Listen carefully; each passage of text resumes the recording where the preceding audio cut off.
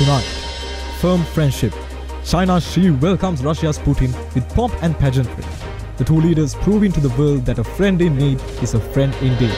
Time to talk. Following months of back and forth, Trump and Biden finally sealed the deal with official announcements on not one but two debates precariously closed down to the November rush. Lethal riots.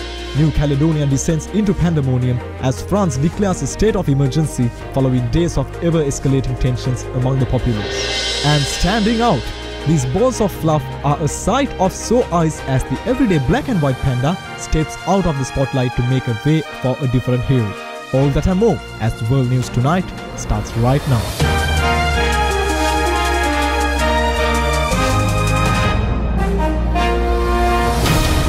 This is Derana World News Tonight. Reporting from Colombo, here's Vinuth Warnasuriya. Good evening, you're joining us on World News Tonight. We have a rundown packed with updates on various events that unfolded across the globe over the course of the past few hours. And we start off with ice in China.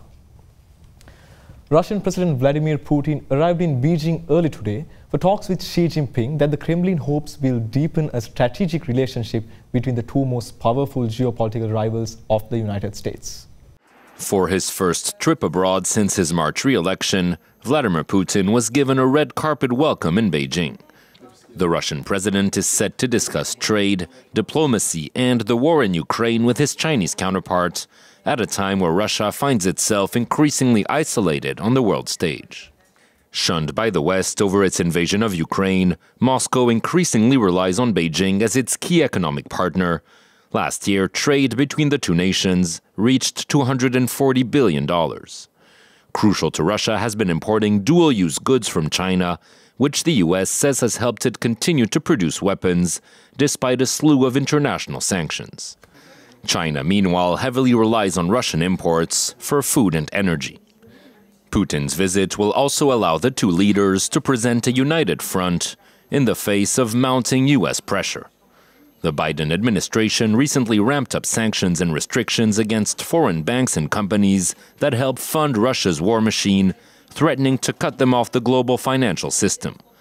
The move has seen Chinese exports to Russia dip significantly in the past 2 months, while Chinese banks have slowed transactions with Russian clients. But analysts say Xi and Putin are unlikely to simply turn the other cheek and could be looking for ways to quietly circumvent the sanctions. Well, at the meeting, Chinese President Xi Jinping said China and Russia should further synergize their development strategies and continue enriching bilateral cooperation so as to bring greater benefits to the two countries and people. For more updates on that, we have Derana World News special correspondent Minoli Sagaria from Kursk in Russia. Minoli? Yes, Vinod. Chinese leader Xi Jinping and Russian President Vladimir Putin pledged to deepen their strategic partnership in Beijing in a stark show of their growing alignment as Russian troops advance in Ukraine. Putin, whose delegation includes top defense and security officials, was welcomed by Xi to Beijing's Great Hall of the People earlier with full military pageantry heralding for the start of his two-day state visit. Xi hailed the two countries' deepening ties, which were formalized in a joint statement inked by the leaders in a ceremony, saying they would inject strong momentum in the development of their relations. In meetings with Putin, Xi proclaimed that China-Russian relations have stood the test of a changing international landscape and made positive contribution to maintaining global strategic stability. Back to you, Vinuth. Thank you, and that was Derana World News special correspondent Minoli Sagaria from Kursk in Russia.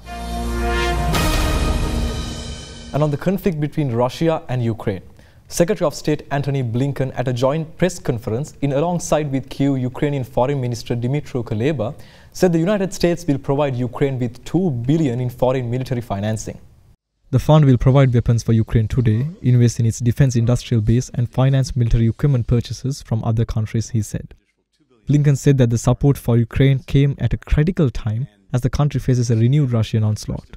Meanwhile, NATO Military Committee Chief Rob Bauer at a meeting in Brussels said more help on the way to Ukraine as well. Bauer stressed this help cannot come a moment too soon because the time in Ukraine is not measured in days, weeks or months. It is measured in human lives. NATO's military committee met to discuss the implementation of defense plans, logistics, air and missile defense, defense industrial capacity and societal resilience while the situation in Kharkiv region is deteriorating. We are back in our region now. In neighbouring India, rescue workers have ended their final search for survivors trapped underneath a billboard that collapsed in India's financial capital of Mumbai. Medical welfare teams were checking on those injured and undergoing treatment. The death toll from the accident has risen to 16 and more than 100 people were trapped after a billboard bigger than an Olympic-sized swimming pool crashed on Monday. A fuel station as well as homes and cars were crushed in that accident that happened during a thunderstorm. Rescuers had worked through the night to pull people from the debris on the side of a busy aerial road in the Mumbai suburb of Ghatkopar. Maharashtra's state chief said in a post on X that a structural audit of all billboards in Mumbai has been ordered to prevent such incidents from occurring again. Still in our region of Asia, we move on to Indonesia now to keep up with the updates of the fatal flooding that devastated the nation. The aftermath is looking grim as survivors of the weekend flash floods and mudslides in Indonesia's West Sumatra desperately search for their loved ones as the death toll rises. 64-year-old survivor Fitra Wanis waits outside the ruins of her brother's house. Water swept him away when he tried to save his mother-in-law.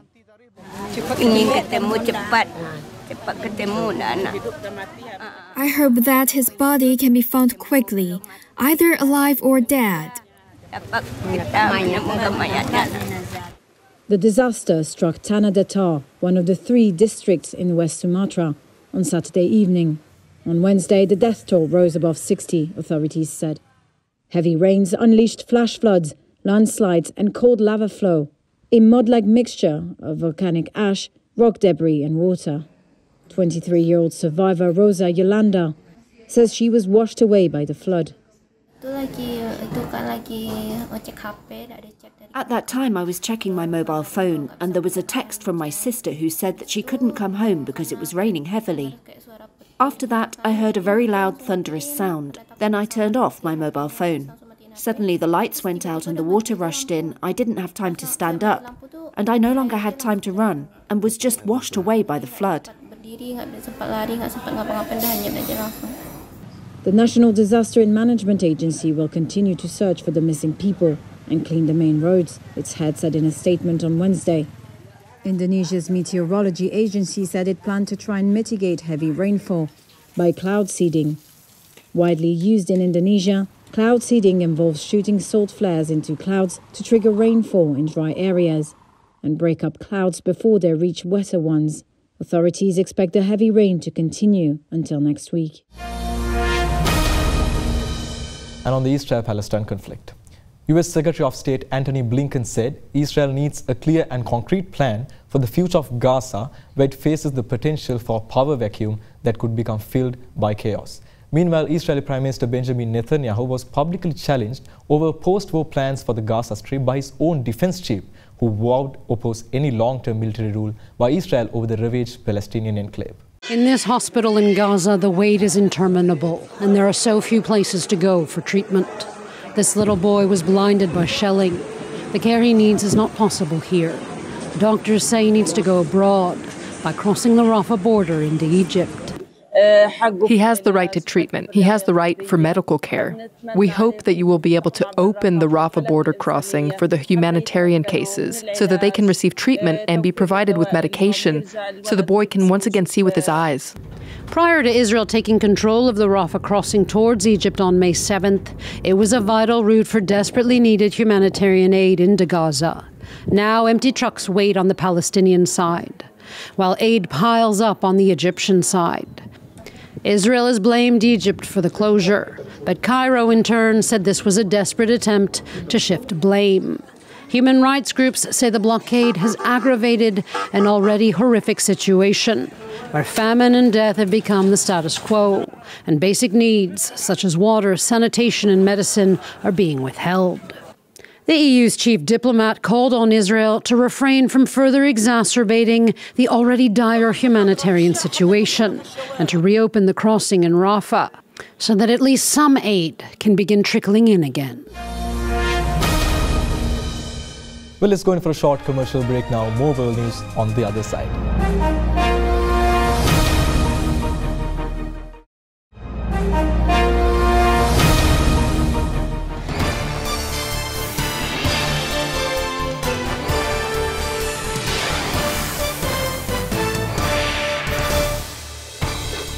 Welcome back.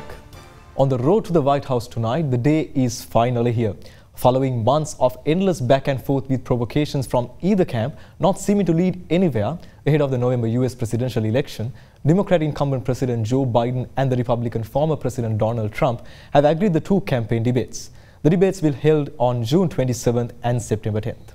Tonight, in a true campaign surprise, President Biden and Donald Trump agreeing to two one-on-one debates. The first just a few weeks from now, at the end of June, the earliest general election showdown in American history. Trump has been pushing for debates for months. I'm trying to get him to debate. This morning, Biden with this surprise challenge. Donald Trump lost two debates to me in 2020. And since then, he hadn't shown up for debates. Now he's acting like he wants to debate me again. Well, make my day, pal. I'll even do it twice. Biden then taunting Trump, referencing the one day a week that he's not tied up in court. So let's pick the dates, Donald. I hear you're free on Wednesdays. Trump firing back, just tell me when, I'll be there. Let's get ready to rumble. I really think he has to debate. He might as well get it over with.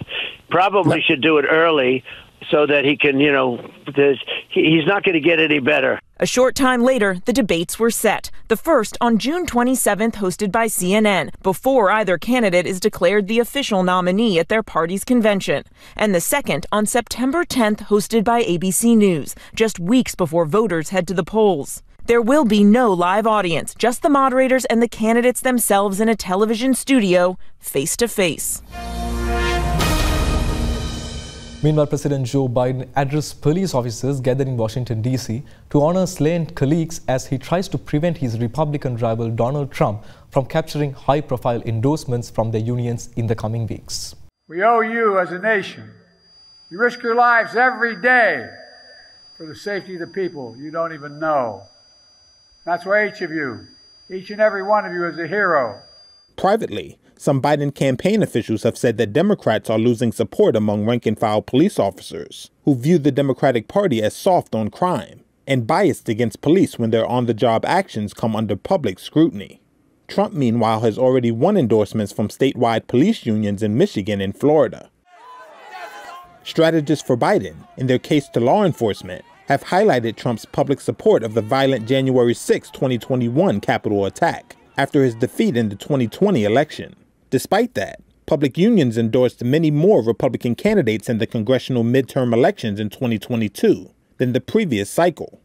Being a police officer is not just what you do, it's who you are. Biden himself has tried to occupy the center on law enforcement issues. He rejected calls by some liberals to defund the police, and instead called on local governments to use federal money to hire more officers from the communities they police. But allies have warned his campaign that it must convince voters he is tough on crime. Recent FBI data showed significant drops last year in almost every crime category, including homicides and violent crime from their COVID pandemic-era highs. But a Gallup poll last fall found that 63% of Americans said crime nationwide was extremely or very serious, up from 54% in 2021. And the highest in the survey's history.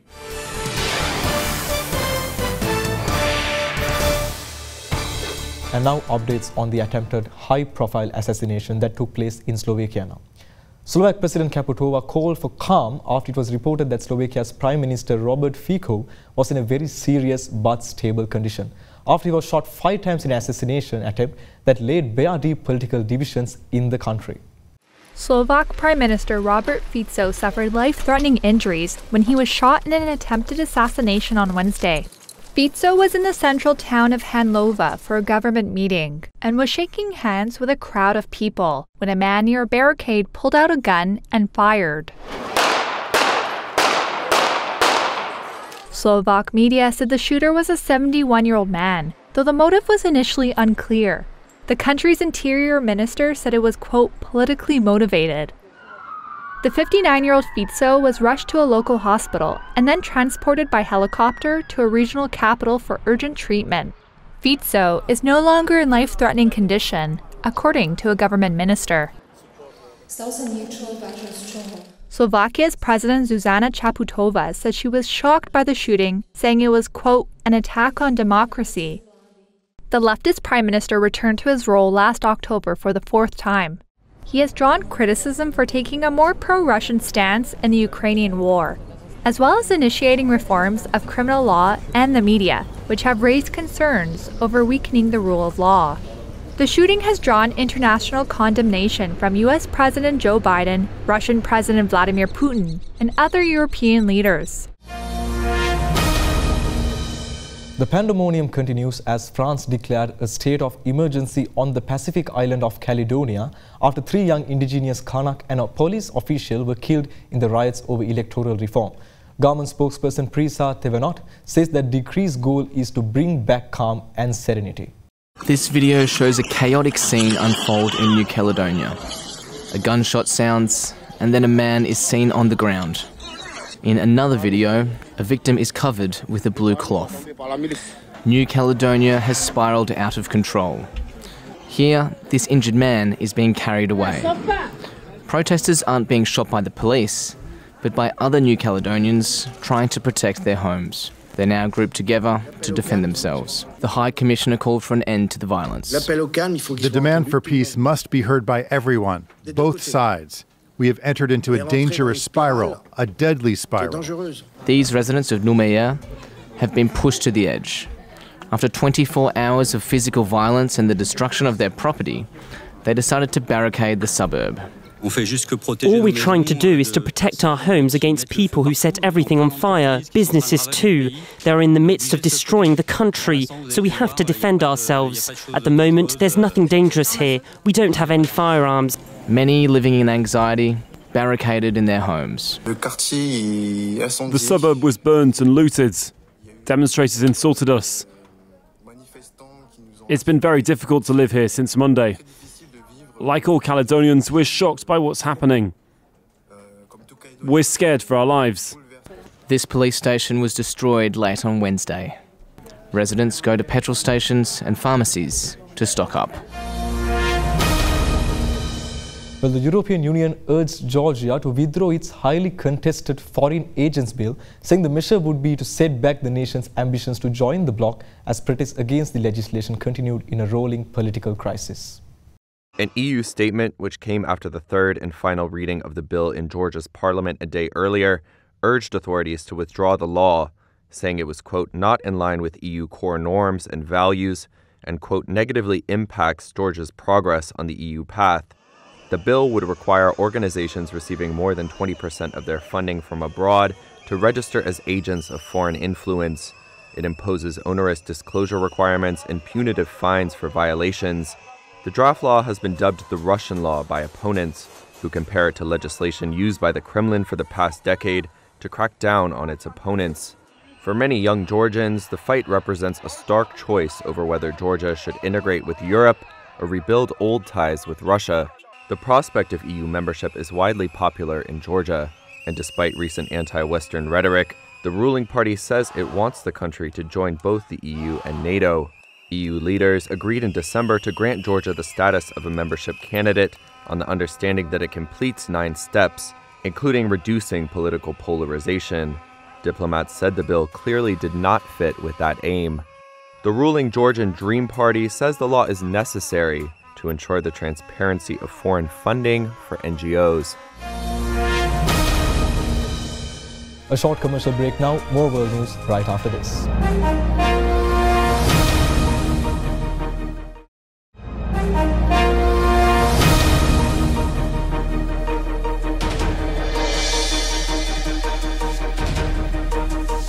Welcome back. When we think of pandas, our mind immediately gravitates to their distinct colors, well, black and white. Well, here's a fun fact. These balls of fluff come in more than one variation, and after 6 years in the shadows, a rare panda of a special kind has been caught on camera in China. The slow stroll of what appears to be a mother and baby panda was seen on surveillance video in the Chongqing National Nature Reserve. And before you check, there's nothing wrong with the color on your screen. Rather than the cuddly-looking black and white pandas most people are used to, these pandas are dark brown and light brown. This rare breed, called the Qinling giant panda, was just recognized in 2005 after being photographed for the first time in 1985. According to the Journal of Mammalogy, beyond the difference in color, the brown pandas are also slightly smaller than their black and white cousins and have less fur. Their bamboo diet and behavior is the same as the typical giant panda. Just the sight of this pair has animal experts excited. The camera-shy Qinling giant panda hasn't been seen in this area since 2018. So far, they've only been found in the Qinling Mountains, living at high altitudes over 4,000 feet. Estimates say there are anywhere from 200 to 300 brown pandas in the wild. Well, that is all the stories we have to report to you tonight on World News. Tune in again tomorrow for more key updates from across the globe. Until then, thank you for watching. Have a good night.